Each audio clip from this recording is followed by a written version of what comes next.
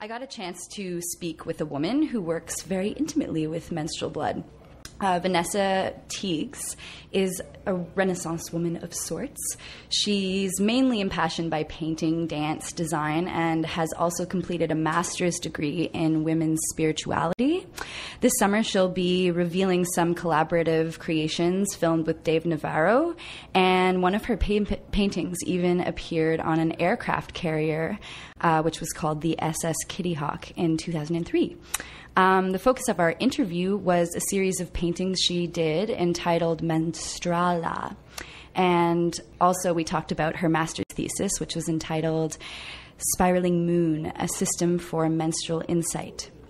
So her series, Menstrala, features 88 paintings that she did using her own menstrual blood as kind of a documentation or journal of what she calls the monthly cycle of renewal.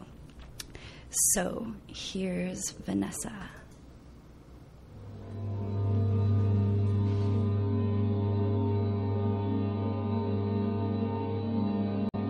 I thought that it was very odd that when I was in my 20s, I was so much more aware of other cycles, such as the paycheck cycle, than I was of my own fertility cycle. And I thought, when I came to realize that, I thought, gee, why is that? Why am I not as aware of my fertility cycle as I am of other cycles around me? And so I wanted to understand that. And by tracking my cycles with the moon, I discovered quite a few things. And I created these mandalas, which are little circles, and I tracked where my cycle fell with the full moon or the dark moon and how it changed. And those were my little visual aids, the mandalas. And so then I realized, well, wait a minute, these are really good visual aids, but how come there are no visual images of menstruation itself to remind us of this?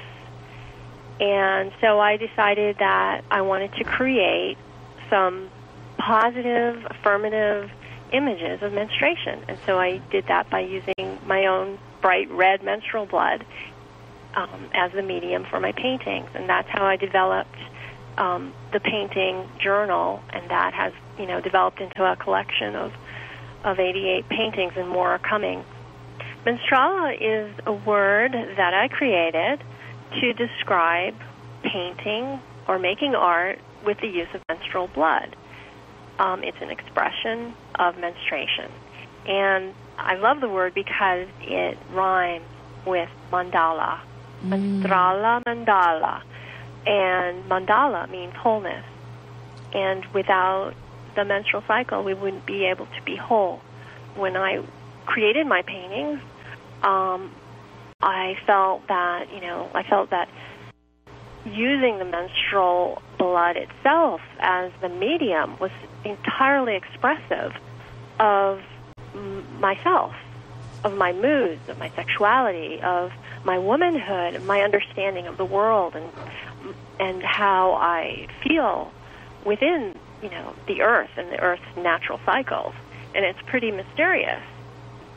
I think that the mood of every painting is very, it's wide-ranging. It can be sensual, it can be mysterious, it can be whimsical, it can be erotic, it can be even dramatic. And they're all red. They're all bloody red. Like, how do people react to your paintings? I think when viewers see my paintings, the first thing is, oh my goodness, if they don't know that the medium is menstrual blood, they're just, oh, okay, these are, nice images. They're, calligraphic. They're probably musically rhythmic. They're balanced. They've got a lot of qualities in them. But when they find out that the medium is actual menstrual blood, that's a challenge. That can become a challenge to a lot of people because we're so used to keeping it, hidden. But yet women deal with it all the time, so it's not really hidden from us. We know it's not. the things that we see usually are a reflection of how we feel inside. So if we see something, that we think is beautiful, we might actually, be feeling similarly, about that thing. So in other words, I noticed that women who feel beautiful about menstruation will actually find the painting really beautiful. And the viewers who have a challenge with it and who still think it's, they think that it's something that is dirty or, shameful, they tend to find the paintings revolting, or, they find it to be offensive. So it really depends on the attitude one has towards the medium that will determine how you see the painting. And that's interesting, that the medium speaks for itself. The medium is the message in that way. Mm-hmm. How do you feel like men and menstruation, like what are your ideas about that combination? I definitely think that men can be easily influenced by the way a woman perceives her own self as she is, menstruating. And if a woman has, holds herself up high in esteem when she's menstruating, I think her partner, whether, it be male or female, or a male who, has a negative attitude or not a negative attitude, he will probably be affected by her esteem. So it's really up to, I think, the woman herself. That's where it starts. And so if, for instance, a woman is embarrassed, and that happens, and she wants to be in isolation during that time, does not want to engage in intercourse during that time with a male, then, I think,